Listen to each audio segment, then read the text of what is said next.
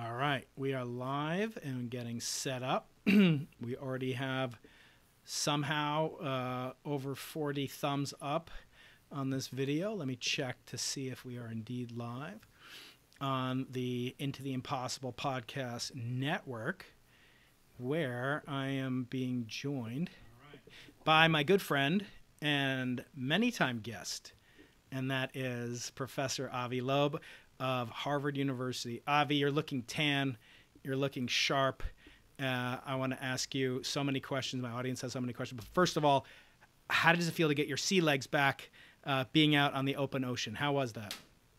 Well, I enjoyed it. I used to jog every morning. The only surprise was I jog at sunrise, and suddenly I noticed from my workout app on my watch that some days I jog slower than usual and some days faster. And then I figured out that it's actually measuring the speed of the platform that I'm running on. And that's the ship that I was on, fittingly called Silver Star. I think I'm probably the first to recognize that you can't really measure your speed when you're jogging on a ship because the GPS system gets full. That's right. Yeah, I was able to walk across the Atlantic Ocean last week on my way back from Paris and London, but the only way I could do that was on an airplane. So, but we're going to talk about things that travel much, much faster than an airplane, and those are, of course, the fragments from a very interesting and mysterious object that you have discovered, identified, and are beginning to get samples returned. And I understand FedEx delivered the meteorite was delivered by gravity, I believe, but the samples were delivered by you by FedEx. So show our viewership, please, Avi, if you would, what you have in your hand, the most precious metals on Earth, perhaps. Well, I decided to share the materials with three laboratories, mainly at Harvard University. We have a laboratory with the best instruments in the world, but also with UC Berkeley and the Bruker Corporation in Germany that has some X-ray fluorescence analyzers that nobody else has. And when I shipped the materials to Germany, I had to declare what is inside the box. And I said, sand. And then I had to declare the commercial value of it. And I said, no commercial value. It has enormous scientific value, of course. Yeah.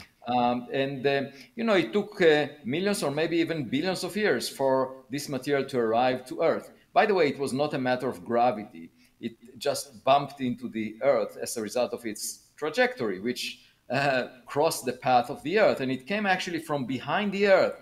It was moving at 45 kilometers per second. And it came just as the Earth was orbiting the Sun from behind the Earth. If it were to collide with the Earth head on, if the Earth, for example, if you were to reverse the motion of the Earth, it would have collided with Earth at 90 kilometers per second, very fast. And outside the solar system, it was moving at 60 kilometers per second, which is faster than 95% of all stars in the vicinity of the Sun. So here is an object that made its way in interstellar space faster than 95% of the stars in the vicinity of the Sun. Now that material is very precious. I have some material which is very precious too. This is a fragment of a stellar solar system meteorite, which was found in Argentina. And you can enter to win it if you click this link, or in the show notes, I have it, briankeating.com/mail. And if you're a member of the audience that has a .edu mailing address, you will get this guaranteed. So the rest of you, non-edu. And that's because, Avi, I want to see myself as an educator, right? So I want to get access to young minds while they're fertile and they can do the most good. And we have the most free energy to use their powers to benefit the Earth. And I think a lot of what you're trying to do with this and your upcoming book, which you've graciously provided me with an advanced copy of, called Interstellar, that is as part of your mission too, education. So, Well, actually, I wrote 36 diary reports from the expedition, and they were read by millions of people over the couple of weeks that I was in the Pacific Ocean. They were translated to Spanish. I received a large number of emails from people who said that it improved their understanding of how science is done, because often what they hear about are in press conferences where scientists lecture to the public the final results. And that's very different from the process of doing science, where you are confronted with partial data, you don't know what to make of it, and by assembling more data, you get to the bottom of it. Just to give you an example, we had a sled that was scooping the ocean floor. One day it came back in one of the runs covered in white paint. It looked like a Jackson Pollock painting. And I thought, well, maybe it bumped into a can of paint that a sailor dropped from a ship. But then I took my finger, took a sample of it, put it in a vial, and we studied the composition, the chemical composition of this quote unquote paint, ended up being biological. And then we Googled it and found that there is indeed this kind of gooey stuff that you can bump into at the bottom of the ocean. So here is an example. You first think about a conjecture. It turns out to be wrong based on data. That's the way science is done. And people really appreciated that. There was even a person from Denmark that wrote to me that he had a stroke 4 weeks ago.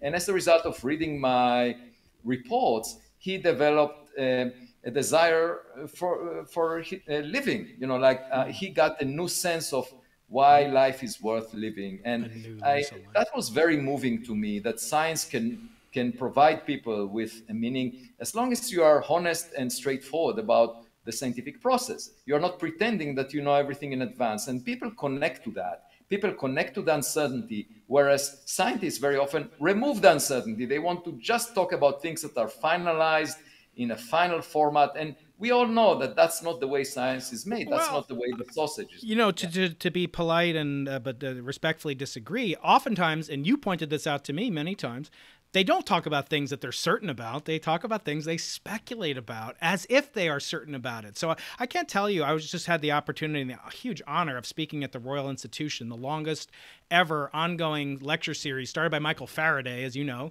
back in the mid 1800s. And there, most of the questions were about wormholes and black holes, and I don't know why people are so obsessed with holes in the physics community, but string theory and inflation and all these things that you have worked on, by the way. But to say that we speak about things and it's all nice and neat, sometimes that's true. I think we teach our students, when I teach a lab class, I'm teaching an experiment that won the Nobel Prize, you know, in 1963, you know, something like the Davison-Germer experiment, you know, some prepackaged canned experiment. I know it's going to work, but oftentimes what you hear about in the media from your colleagues in theoretical physics, mainly Avi, I have to say, not you, but many of your colleagues, and we know who they are, we won't name them, but they speak about pure speculation with the certainty of fact. So no need to respond to that. But here is my frustration, which touches on yours. A week before I went on the expedition, which is pretty much an experimental endeavor, we were just trying to figure out the materials that made up this unusual meteor that we mentioned that was discovered by US government sensors back on January 8th, 2014. So almost a decade later, we are searching for materials from that meteor. And my colleague, a colleague of mine, came forward and said, look, many of us think that you will not find anything, that it's a waste of money, a waste of time, and why do it? And I said, I'm not asking you to do anything. You know, I'm doing the heavy lifting. I'm going there. Yeah. And you can just sit back and relax. And if I don't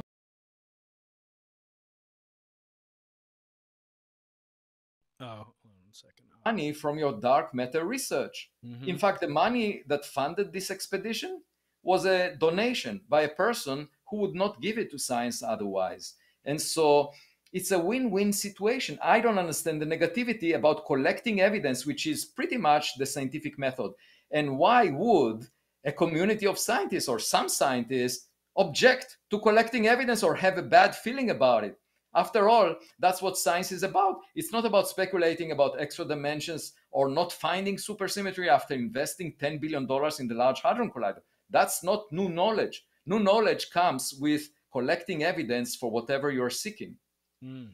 Now, your new book, which we'll get to in just a bit, is concerned with extraterrestrial life, not necessarily just extraterrestrial technology. I say just, but I don't mean that negatively. Okay, so here is an anecdote related to that. When I was jogging one day, we had a filming crew of a documentary, and they filmed me from a drone that was looking at the ship from a distance. And then at the end, the director came to me and said, "It looks like you are running. are you running away from something or are you running towards something? Wow. And I said, both. I'm running away from some of my colleagues and I'm running towards a higher intelligence in interstellar space. So we'll talk about life in just a bit because I think I've come up with some notions. They may be speculative, but some ways that we can use kind of the reverse of what's happening here, where an impact has occurred on the Earth from a interstellar trajectory at 99.99% confident, 99.959s. Whereas I'm kind of interested in the reverse. In other words, if a meteorite, interstellar or not, hits the Earth, blasts up some of the surface and hits it in a region of the Earth's surface which is populated by that same bacterial sludge that you found, or whatever it was, or stromatolite, or perhaps it hits some high-rise building, and it blasts into space some genetic material, right? So that should be floating around our solar system. I have a fragment, which I'll give you when you come to visit me, as you promised, and I've promised to visit you too. But I have a fragment of Mars, which costs, many, many. You won't get a fragment of Mars if you join my mailing list, but it costs a lot of money. Not as much as your expedition, but it costs a lot. And that means that there are particles of the Earth on Mars, correct? So, Yeah, definitely. What can we There say are, about? and of course, there are many objects that come from interstellar space, but it's only 1 in 1,000 of the rocks or the objects that come from the solar system that that may have originated from interstellar space. So most of the vast majority of all the impacts on Earth are building blocks of planets like the Earth that are floating out there like Lego pieces, and that's the one you held in your hand. Right. The difference is that those that come from interstellar space may be quite different. And I should say this particular meteor, we know from the analysis of the fireball data that the government provided that it had sustained stress far greater than all other space rocks that were cataloged by NASA over the past decade, 272 of them. So irrespective about what it's made of, arguing about the details, the point is that it had material strength above all the space rocks that we often see from the solar system. And that raised an interesting question. Maybe it's made of some artificial alloy, and maybe it was moving very fast just because it had the benefit of artificial propulsion. And so, of course, if we imagine Voyager, that's a mission that we send to interstellar space in 1 billion years from now, it could collide with an exoplanet and burn up in the atmosphere as a meteor. And of course, that would be an unusual meteor of higher material strength than natural rocks, and also could move faster than most of the interstellar objects. I guess my question is kind of the inverse of that. Is it possible that such a deadly meteorite hitting the Earth, blasting off our surface, as the regolith I have from Mars demonstrates, could it carry some remnants of DNA or even life? Is that possible? Oh, sure. This is called panspermia. Now, in terms of how long can life survive in space, there are estimates in the literature. It's highly uncertain. Most estimates extend the lifespan to maybe 10 million years, not more than that, because the material is exposed to cosmic rays, and without any nutrients or liquid water, it may be difficult, it may disintegrate. And so if it's only 10 million years, traversing the Milky Way galaxy at speeds of tens of kilometers per second require, 500 million years. And so if we're talking about a journey that lasted for 500 million years, any living organism would not survive that long, Sure. at least based on of the type that we are familiar with. It will just disintegrate. So, but on the other hand, if it's, for example, equipped with artificial intelligence, if it has some machinery that was technologically produced, you can imagine that lasting for much longer than living organisms. Oh, yeah. And of course, that is a completely different matter. Yeah. I'm actually asking, whether or not the non-observation of life in our solar system, so the non-observation of life so far on Mars, is that not possible in sort of a Drake equation fashion, or maybe just a Bayesian estimation? Can we limit the probability of the existence of life outside of our solar system? And the fact is that Mars had liquid water on it, we believe, It had, potential to support, a microbe, airdropped onto Mars 2 billion years ago, could have survived potentially. But can we not say something about the overall global odds? I've never seen this. I've seen the Drake equation. I've seen, No. yeah, I mean, what we know is that Mars has a lower surface gravity, so it couldn't retain its atmosphere. And a couple of billion years ago, it lost its atmosphere. Now, before that, it had liquid water on the surface. And what forms of life it had, we don't know. And that's part of the mission of the NASA rovers that are being sent.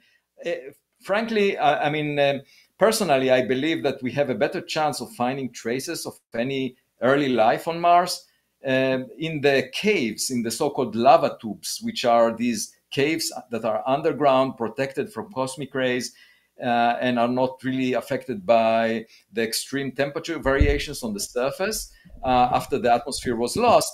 And I'm particularly interested in going into these caves, the lava tubes, and searching for any wall paintings, because maybe intelligent life developed on Mars twice as fast as it did on Earth.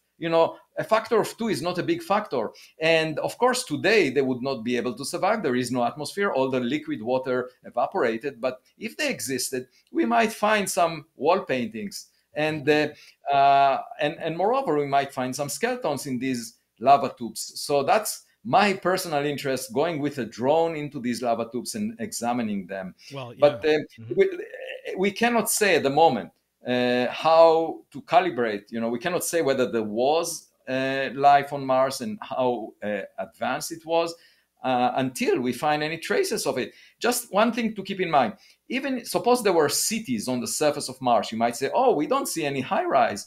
Well, the point is that any square kilometer of Mars was bombarded by 20 Hiroshima atomic bomb explosions triggered by asteroid impacts. I calculated that in a couple of billion years, you basically get 20 atomic explosions per square kilometer, and any high rise would be demolished as a result of that. So not to speak about, any living creatures.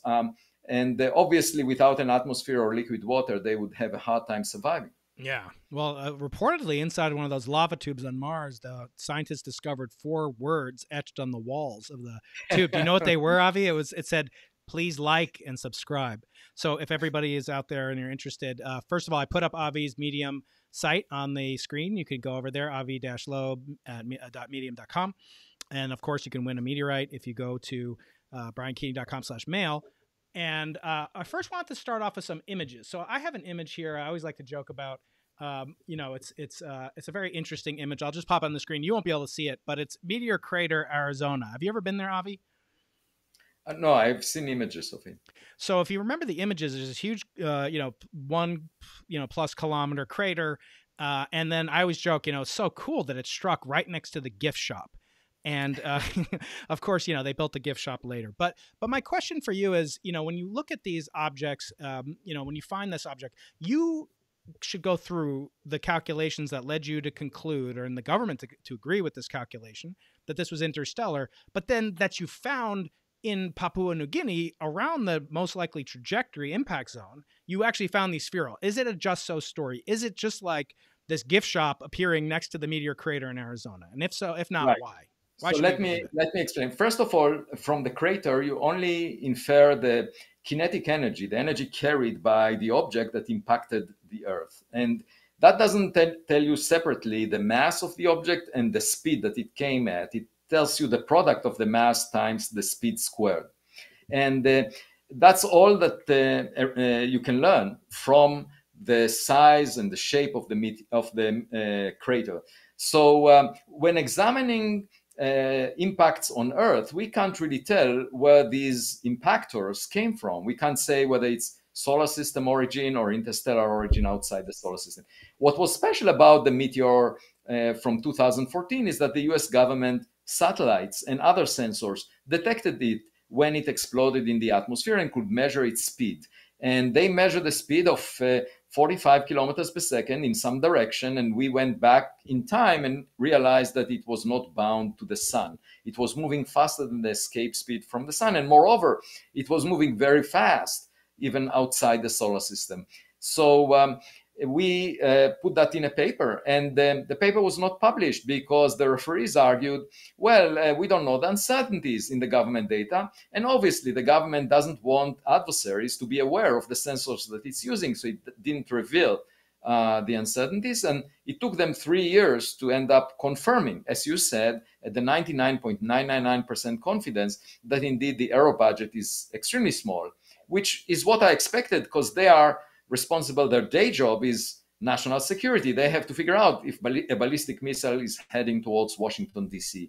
So they have very precise data. They put their reputation on the line.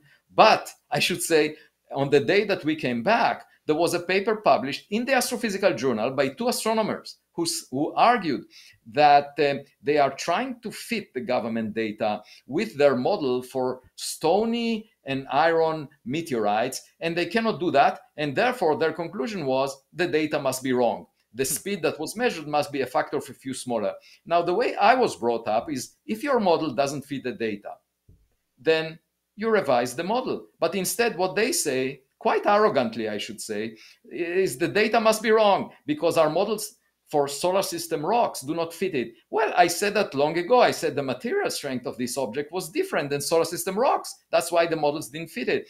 And just think about the rotation curve of the Milky Way galaxy. You might argue, oh, the rotation curve of the Milky Way galaxy cannot be fit with assuming ordinary matter that we find in the solar system, and therefore the data must be wrong. Well, no, cosmologists all over the world for, by now it's 90 years, are worried about what this matter might be. They call it dark matter. That's a main area of research with billions of dollars dedicated to finding what the dark matter is. But if we were to use the same logic, we would say we don't see this matter in the solar system as of now, and therefore the data must be wrong. And that kind of logic perhaps is adequate for traditional fields that focused on space rocks, but intellectually that's not suitable for exploring the universe beyond the solar system, because we know that 83% of the matter in the universe is of a substance that we don't find in the solar system. And moreover, we launched probes out of the solar system, so why not allow for the possibility that this object may be a Voyager from an exoplanet? If you were to take this object in the spherules, how do you say it? Spheroids? Spherules. So let me explain. These are just the molten droplets from the surface of the object that were melted when it was exposed to the extreme heat from the fireball. And the fireball released a few percent of the Hiroshima atomic bomb energy. So I'm going to show on the screen from your Medium piece, I'm going to show an image of some of the images that you sent me. And including some of the microscopy and so forth. Let me first show the boat and show you on the boat with a magnet. So you can't see it, but my audience sees it, and it's from your Medium website. So let me put that up on the screen now. So it's this series of boats. It looks like it has a gantry that you guys lifted stuff on and off of.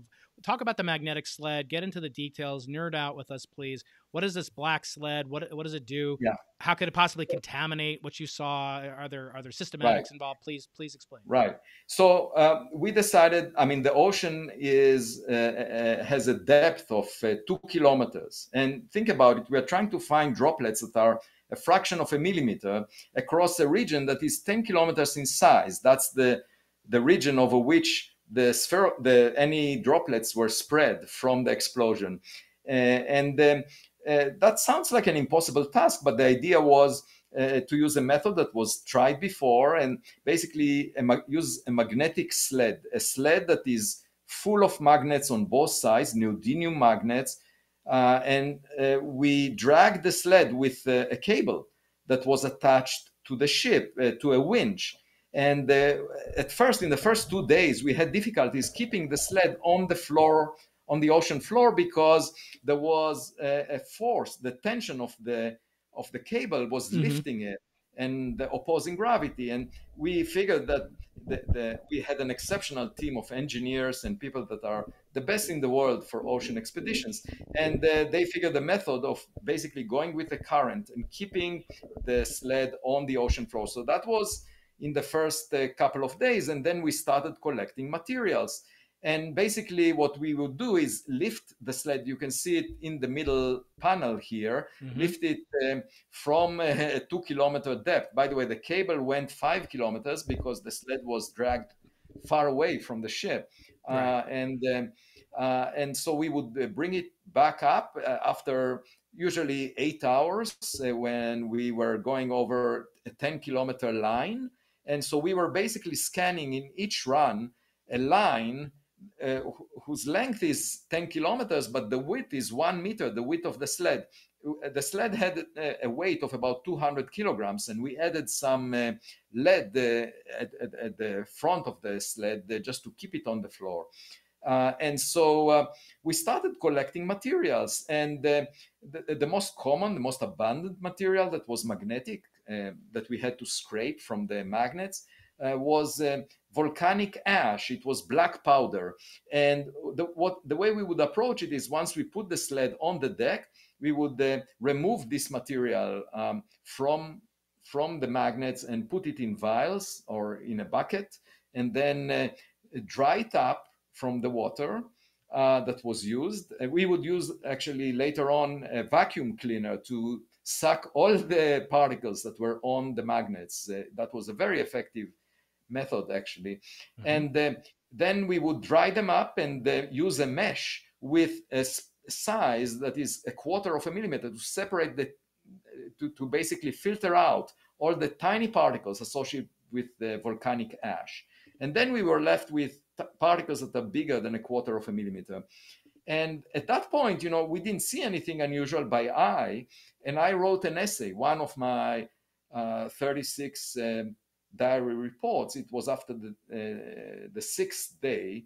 I said, where are the spherules? Spherules are these droplets that melt from the surface of meteors as a result of the extreme heat that the surface is exposed to. And we expected them to be there, and we didn't see them at first by eye.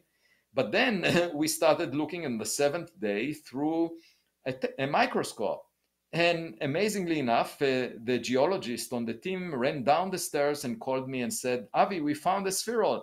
And I went up the stairs and saw it on the digital display of the microscope. And I immediately hugged the person who found it, Ryan Weed, because I knew from my experience in the kitchen, I wash the dishes every day. I knew that if I see an ant in the kitchen, there should be many more ants out there. So after seeing the first spherule, surely enough, within hours, we found many more, and altogether about 50 of them in the samples that we collected over 26 runs. Wow. And there is more material actually that we haven't had a chance to analyze. For example, this material that I'm showing here, that was collected just a few hours before we left. And so we didn't have a chance to analyze it. So we have a team of people here at Harvard. And you can see here the images. These spherules look spherical, and they have these beautiful colors of gold, blue, brown, and black. And my daughter, as soon as she saw it, she said, could I have one on a necklace? And I said, well, these are 0.5 millimeter in size. It's very difficult to thread them. And so what we are doing is looking at them through an electron microscope. And in fact, we did that on the first day we came back. We landed at San Francisco airport, and I went immediately with a group of team members to UC Berkeley, where they have some electron microscopes and mass spectrometers. And we looked at the images, and amazingly, in one of the spherules that was found along the meteor path, I should say, most of the spherules that we found were along the expected meteor path that we localized by using seismometer data from Manus Island in Papua New Guinea. We could tell the distance of the explosion from that seismometer based on the time delay. And that gave us the most likely path to within 1 kilometer. And we found most of the spherules next to it and very few spherules far away, like tens of kilometers away. So that is one indication that these spherules are related to the meteor and are not background, because when we went to very distant lines, we didn't find spherules like that, okay? And these ones are mostly iron. And so this paper that came out saying the government data is wrong when we came back, also concluded that it's most likely not iron that this meteor is made of. And guess what? They made this statement in a published paper on the day that we came back with materials, spherules from this meteor that show us that most of it is iron. And that was based on an X-ray fluorescence analyzer that we had on the ship, which basically shines X-rays that penetrate a tenth of a millimeter into the surface of these spherules and excites the electrons in the whatever atoms this surface is made of, and you can learn about the composition from that. You can tell which atoms are there from the spectral lines, the fingerprints, the spectral fingerprints that these atoms have. And so that allowed us a preliminary test of the composition that indicated mostly iron, in contradiction to this paper. And moreover, the fact that we found these spherules next to where the government said the meteor exploded confirms that the government, I sleep better at night. I know that the government has good sensors. Now, would the meteorite have detonated in an airburst like most munitions would be detonated, or nuclear weapons would be detonated? Would it have been an airburst event? Yeah, so there was a fireball which was noticed by satellites and by ground-based sensors, and that's what the US government used to infer the properties of this meteor. And there was also a blast wave generated as a result of the explosion that, as I said, we found the data from the seismometer in Papua New Guinea that we used to infer the distance. And so as an explosion, it was just like any other explosion in the atmosphere. And by the way, there is an atomic explosion, energy equivalent explosion, just like an atomic bomb, every year by a rock the size of a meter or two, the size of a person roughly, that comes from the solar system, colliding with Earth every year. Every year we have an atomic explosion in our atmosphere, but it's usually at very high elevation, 30 to 40 kilometers. So we don't notice any damage. But every now and then there is one that gets closer to sites where humans reside, and you hear about it in the news. And by the way, this is the reason I noticed this meteor. Historically, I was interviewed about a meteor that exploded above the Bering Sea back in December 2018. So in January, the middle of January 2019, a month later, after the holidays, there was a radio station in New York City that wanted to speak with me about that meteor. And I didn't know much about meteors, so I went online and I found this catalog that NASA compiled of 273 meteors, and I asked my student, undergraduate student Amir Siraj, to check whether the fastest meteors in that catalog could have originated from outside the solar system, just because I was intrigued by Oumuamua that was discovered a couple of years earlier. And so he looked into it, and immediately we found this meteor that we call now IM1 for Interstellar Meteor 1. And it was a complete coincidence. I didn't plan it. I just noticed this catalog and we looked into it. And then by now, this is the site that we visited and found spherules from.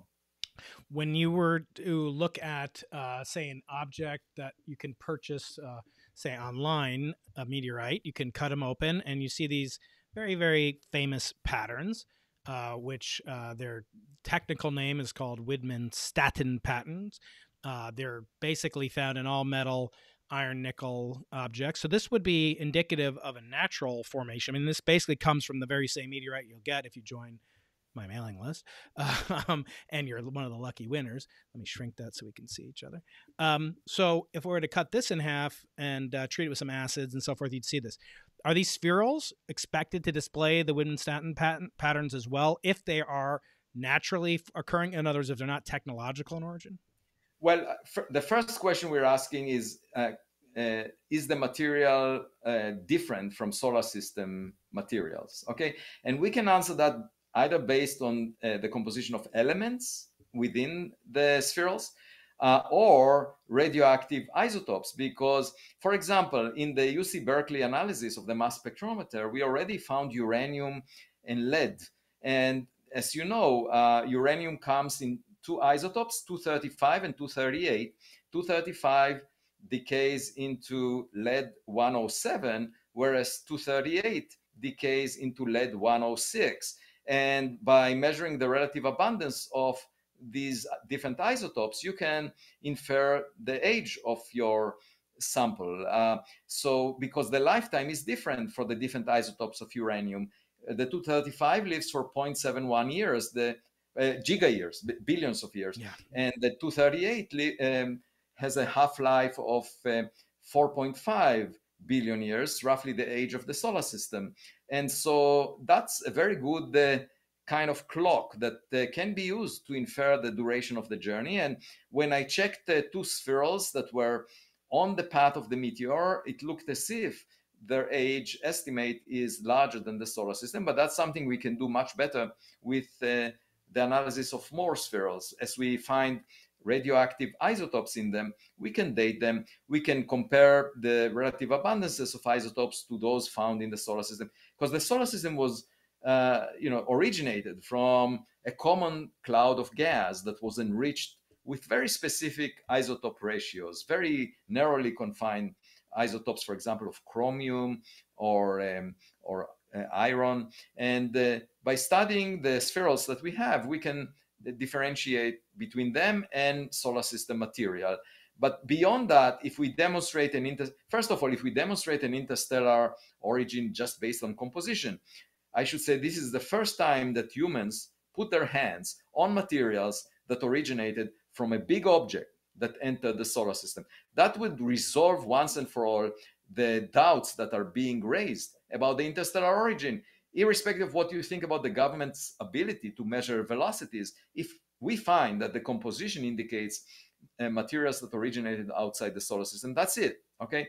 And that would be a historic discovery because it's the first time a big object exploded and we found the materials to be from outside the solar system, okay? And of course, at that point, there is a second question. Could it be that it was an artificial object, that it was manufactured by a technological civilization? Just imagine droplets melting off semiconductors or an electric circuit. They would have abundances of rare elements that would be very different than the abundances you find in nature.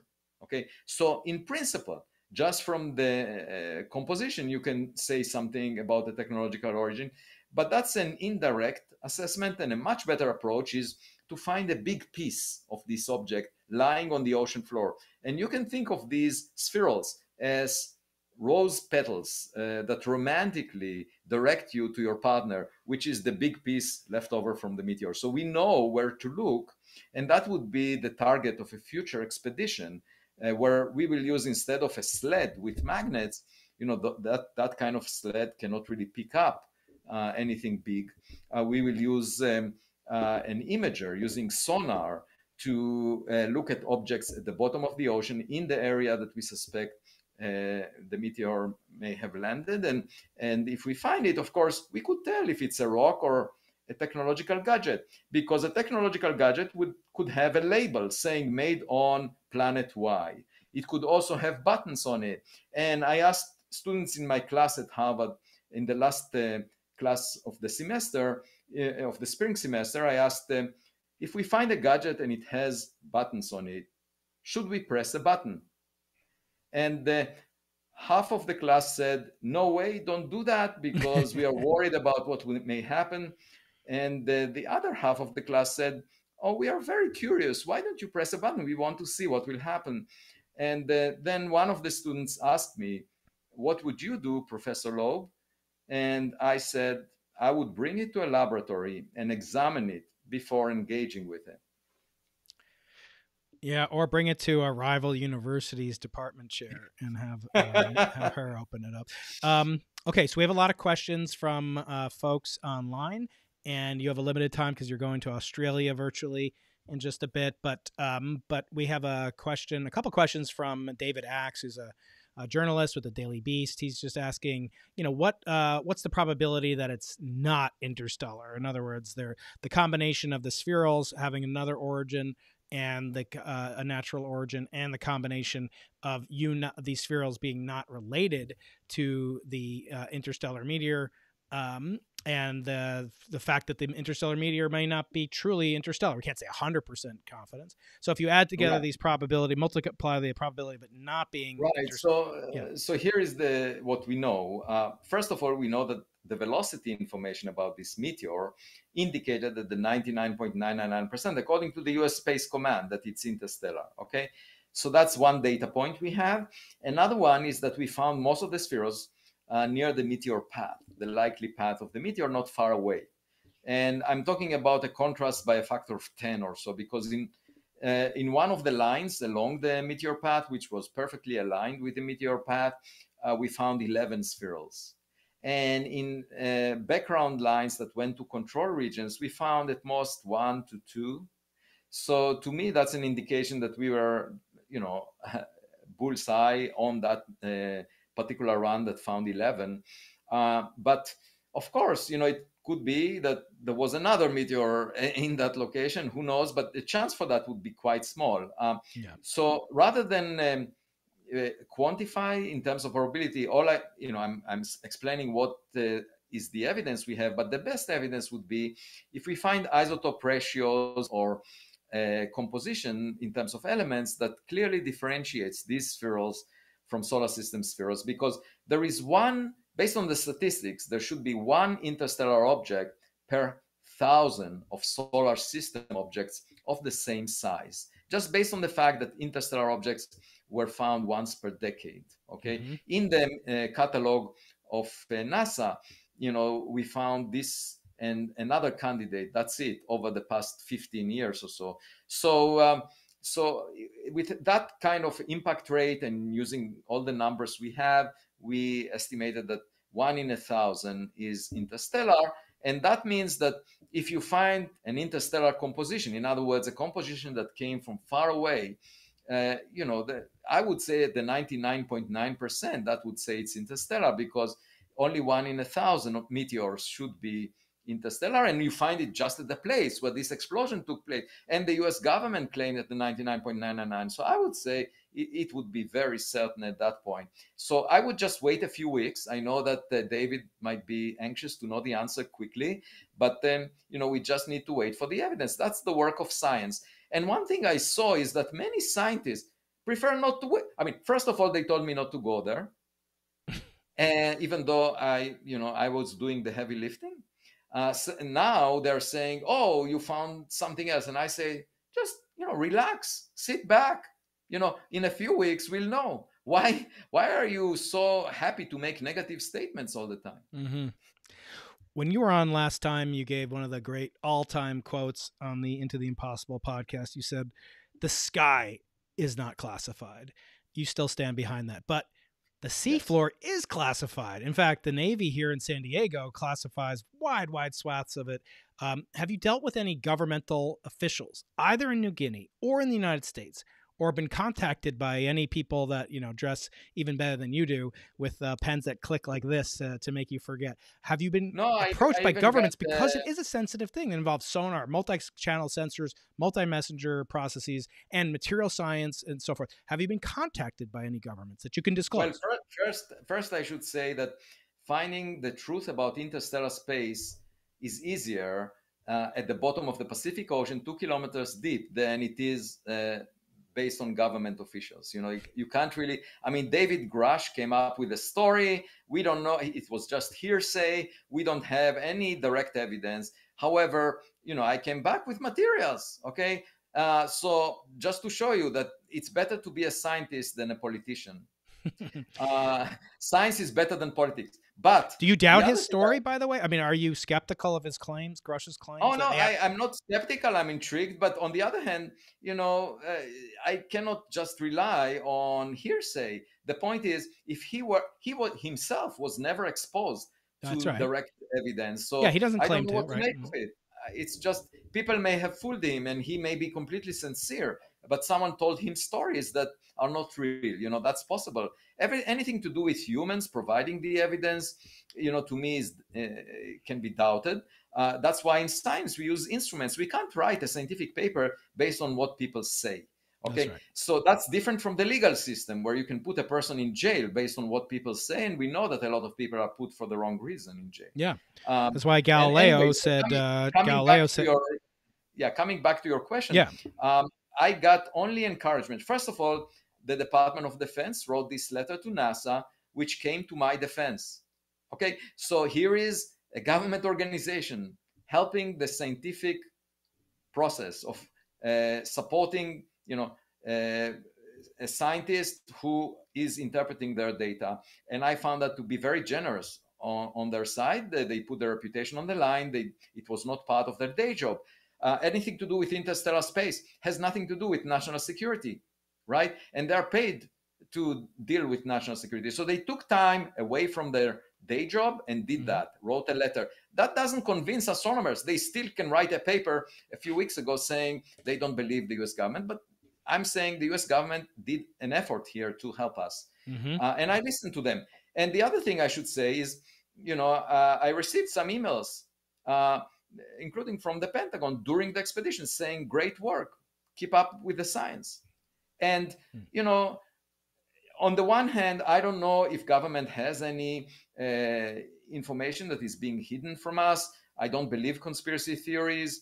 But at the same time, I would say, that doing science the way it should be done by collecting evidence is the way to expand our knowledge of interstellar space. And frankly, I don't care about whatever is manufactured by humans. And so if it says made in China, that's something that Washington, D.C. should deal with. I don't care about it. It's as uninteresting to me as a bird, okay, if I find it in my telescopes, cameras that we built at Harvard University. So I'm just trying to follow what the science is all about, collecting evidence rather than having a prejudice, rather than tweeting about things that you believe in, because social media will not reveal the truth. It's the scientific exploration through instruments, collecting data.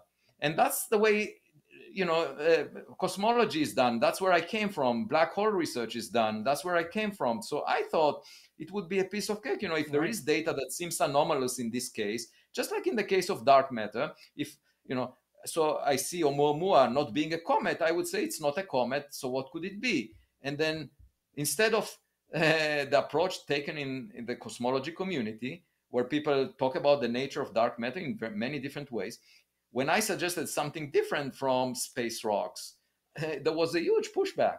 And I don't understand that, quite frankly. So speaking of the government and so forth, there was a question from one of my listeners. I'm just calling up the article that he posted for me by Douglas Dean Johnson, that a Senate intelligence bill gives holders of non-Earth origin or exotic UAP material 6 months to make it available to AARO. What is this impact, if any, on the spherules that you found? Well, this is really interesting. The first question is, does government have such materials? And, are they related to a meteorite that they had access to? But it doesn't say whether these meteorites are natural or technological in origin. So, and 6 months is a long period, so what I can say is we already have access to a meteorite that most likely came from outside the solar system. We'll find out what it was made of, and we will let everyone know. I mean, so that's the beauty of science, that it deals with open data, open knowledge. And I'm not hiding anything. What you see is what you get. Once we figure out the composition, we will let it out. And by the way, I spread it among 3 laboratories with people that do not have any agenda, that are completely neutral to what the data might bring. These are experts in studying meteorites, and they will just tell me what their instruments find. Okay, so it has nothing to do with people. And yet I see a lot of people saying, oh, we think it's that, we think it. That's not the way science is done. It's by using instruments. We have the spherules in our hands, put them under the microscope, the electron microscope that can resolve scales of hundreds of atoms, and we are able to do mass spectroscopy that will give us trace elements down to a level of 10 parts in a billion or something, so we will do good science out of this. And that's the way science is done. We have the instruments. We're doing it right now. Just sit back and relax. Okay, so all these people that want to say something negative, don't say it. Wait until we come out with the results, and then we can debate what they mean.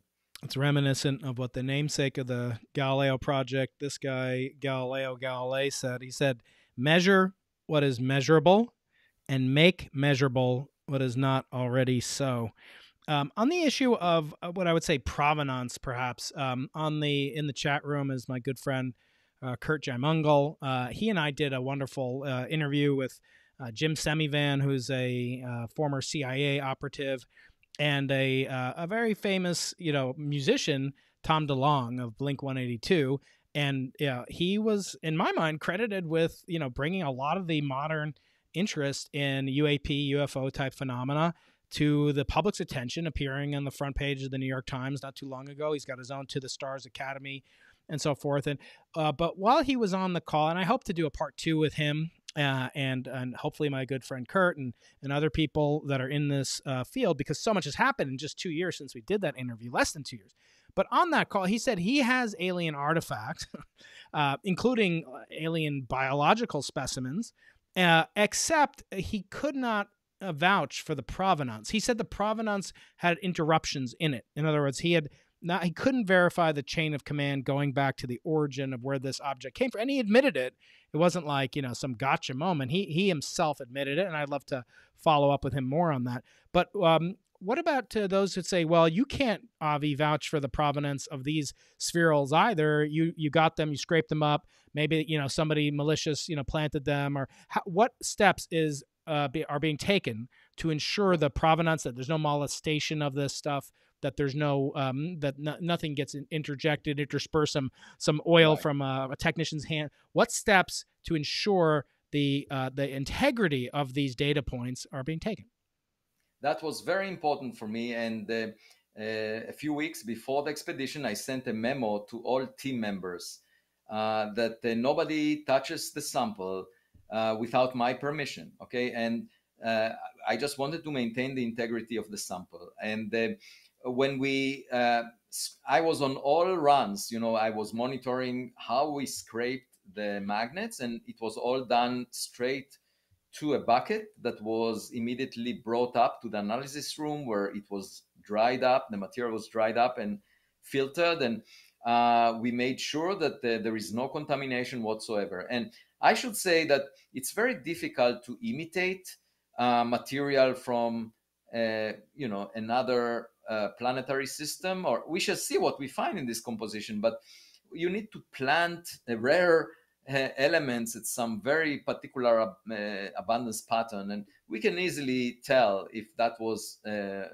played with. And also to make those, just to give you an example, one of the spherules that we looked at through an electron microscope at UC Berkeley, it had those ridges on the surface that are dendrites basically, and from the spacing of these ridges, and by the way, this is 0.5 millimeter in size, but we could see them very clearly, and from the spacings you can tell the temperature that this material was exposed to during the explosion. And we can compare that temperature to what we infer based on the properties of this meteor. There are lots of ingredients, lots of details that you can find in the spherules about, in terms of their morphology, what they are made of. For example, by looking inside one of them, we found spheres inside spheres, just like Russian dolls. And the reason is that at first, these smallest droplets, the size of a few hundred atoms, condensed, solidified, but then they were engulfed with molten iron, and that glued them together. And then a bigger drop came over and engulfed. So to make such a thing in the laboratory, even if you are very ambitious, I think it would be a very difficult task to make it, because you need huge temperatures that are provided by atomic explosions, for example. But we can tell the difference between the droplets from an atomic explosion based on the radioactive elements. And anyway, there are lots of details, and we will put them in a scientific paper to be submitted to peer review, the way science is done, hopefully within a month. And Great. so everyone will have access to that. And that's the way you do science. I should say it gives them, the one thing I wanted to bring up is this type of research gives inspiration to artists, because just a couple of days ago there was a sculptor from Spain who decided to build a giant sculpture inspired by my research.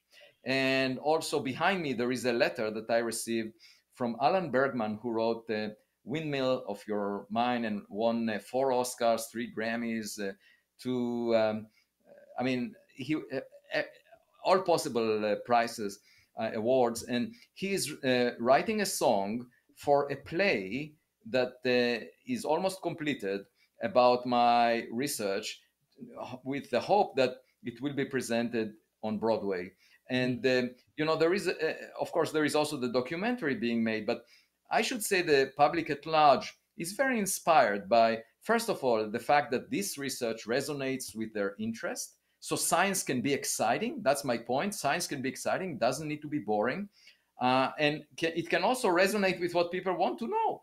And the fact that I'm funded without using the conventional paths of applying to federal grants, just from individuals that come to the porch of my home and provide the funding. That is an illustration of how this subject appeals to the public. Yeah, definitely. Okay, I know you don't have that much time left, so let's do some quick lightning round questions. Reminder, you can always ask me questions on Instagram or Twitter at Dr. Brian Keating, Dr. Brian Keating. Here in YouTube, subscribers, I'll try to get to you first. So I have one from Andy Mode. I'll put that on the screen. For one such interstellar meteorite to hit us, there must be huge amounts of similar objects passing through the solar system. Can you speculate on that, Avi? Yeah. No, I mean, this object, as I mentioned, came from behind as the Earth was orbiting the sun. And based on the rate of impacts, we can infer that there should be 1 million such objects at any given time. If you look now at a snapshot, 1 million objects, 0.5 meter in size, from interstellar space within the orbit of the Earth around the sun. Now, we can't see them. They are dark to our telescopes because they don't reflect enough sunlight. We could see Oumuamua because it was 200 times bigger. Okay, so it had an area that is 200 square times bigger than this meteor. And 200 square is a big number. It's 4 times 10 to the 4, and that allows telescopes on Earth to see the sunlight reflected of an object the size of a football field. But our telescopes cannot detect the amount of sunlight reflected of a 0.5 meter sized object, and we have 1 million of those right now within the orbit of the Earth around the sun. And so, of course, we can design observing strategies, perhaps going into space. That would be a very fertile field of research in the future. But what we found with this expedition is that instead of using telescopes to learn about what lies outside the solar system, we can use microscopes. That's a completely new window into the universe. So yeah, and then along those lines, I'm going to echo a question posed by Echoes in Lo-Fi. He or she is asking, will Galileo Project be studying meteor fragments and exotic metals found in the Uinta Basin? And will you be collaborating with the landowners other than Skinwalker? Let me rephrase that question. Let me ask a question. A low-cost way to see without going to the expedition on the ocean again. I couldn't go with you. I get seasick on a paddleboard, but I'm sorry, I can't go with you. But just test every terrestrial meteorite, stony, metal. Test every single object that you can get a fragment of. I'll sell you one of these, for a Harvard T-shirt maybe. But can we just go into the storehouse at Arizona State University? Here is the interesting point, that once we understand what makes something interstellar in terms of composition, okay, based on the analysis of this meteor, then we can go back to reservoirs of meteors that we had on Earth, okay, and check if any among them could have been interstellar in origin based on our understanding of this one. And that would be a very interesting thing to do, because in the past, when people collected meteors, they may have classified a small fraction of them as a rare class of space rocks that belong to Earth, to the solar system, and perhaps that small fraction represents the small fraction of interstellar objects that impacted the Earth over the billions of years that the Earth existed.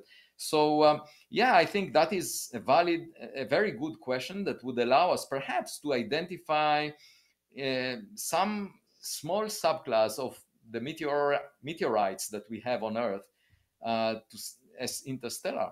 Hmm. Okay, now I'll take some questions from my audience on YouTube on the chat comment section.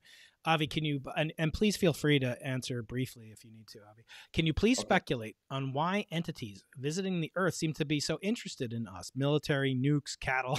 That's from Oh, Anonymous Bevy. so in this case of the meteor, I would argue that if it's a technological gadget, it's not functional. It's just like Voyager would be in a billion years colliding with an exoplanet.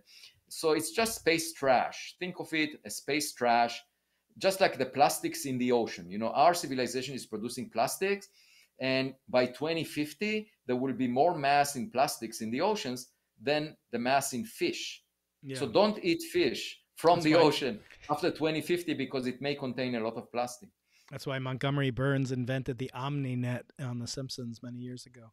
Okay, Avi, this comes from Paulo de Sousa. If the analysis of the spherules and other retrieved materials comes back as natural materials or inconclusive, will the next expedition to the site of IM-1 be conducted anyway? No, I think it will happen if we find it to be interstellar. Otherwise, there is another candidate between Portugal and the Azores Mm, that we identified, and it's another potential target. The US government did not confirm that one. So we have something to do no matter what. But let's see first what we find from the composition. yep.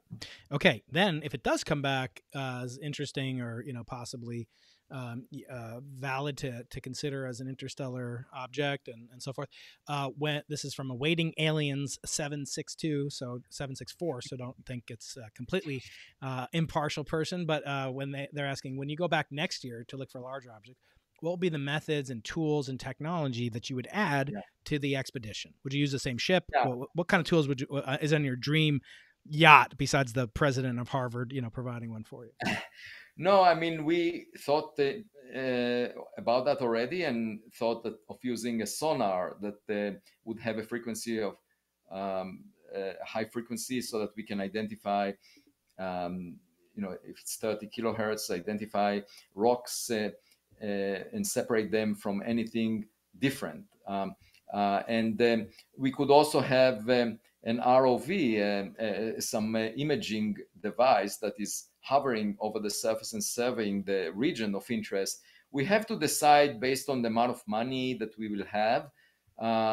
Obviously, if we find this object to be interstellar based on composition, we will have the money, no doubt, irrespective of how ambitious we are, because a lot of people would like to know the answer. So it all hangs on what we might find. And as I said, I gave it to laboratories that I trust. Whatever they deliver back, I mean, it's not up to me. And whatever they bring back will be reported in the scientific paper, and we will know hopefully within a month.